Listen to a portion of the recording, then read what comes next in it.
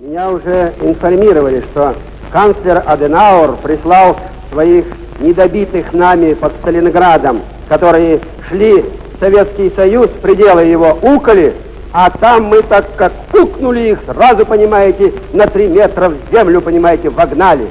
Так что вы, господа, укайте, да оглядывайтесь. Мы вас не добили под Сталинградом, на Украине, в Белоруссии. Если вы будете укать против нас и будете опять готовить нападение, мы так ухнем, что больше не будешь укать.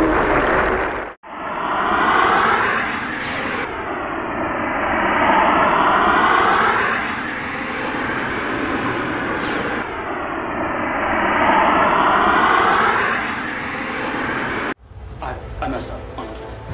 I shouldn't have come here. I shouldn't have believed propaganda.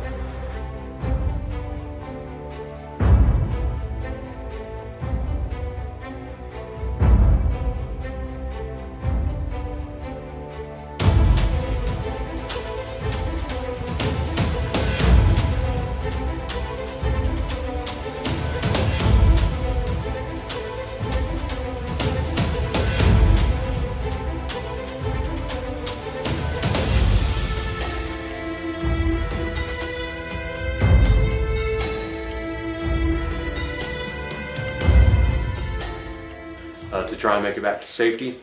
During that time there was sporadic artillery and mortar fire in the woods. We weren't sure if it was directed at us or not, but it meant that we had to pause a lot of the time and wait for things to be quiet again. So we were in the woods for I think around 6 hours. At some point we must have made a wrong turn, or we were wrong to begin with, but we somehow we entered a village. When we came up to a crossroads, we were trying to determine what to do, and that's when the Russian forces approached us. We immediately put down our weapons and surrendered. 3 Russians walked up to us and said something in Russian.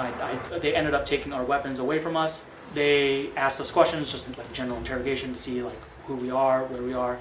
We had no phone or documentation. I was expecting to be executed on the spot. But the Russians did not do that. Yes, they bound us and stuff like that, and but they gave us water, food when we needed it. They at nighttime when we were sleeping there. Yes, they bounded our arms and legs so we wouldn't run away. But it was really cold at night. They gave us blankets. So in Western media, again Ukraine. Like the West, and this isn't necessarily the U.S., it's the West in general.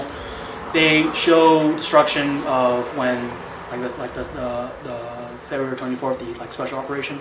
They don't tell you how bad the Ukrainian military is. Again, the corruption, the incompetence. I've seen a lot of incompetence.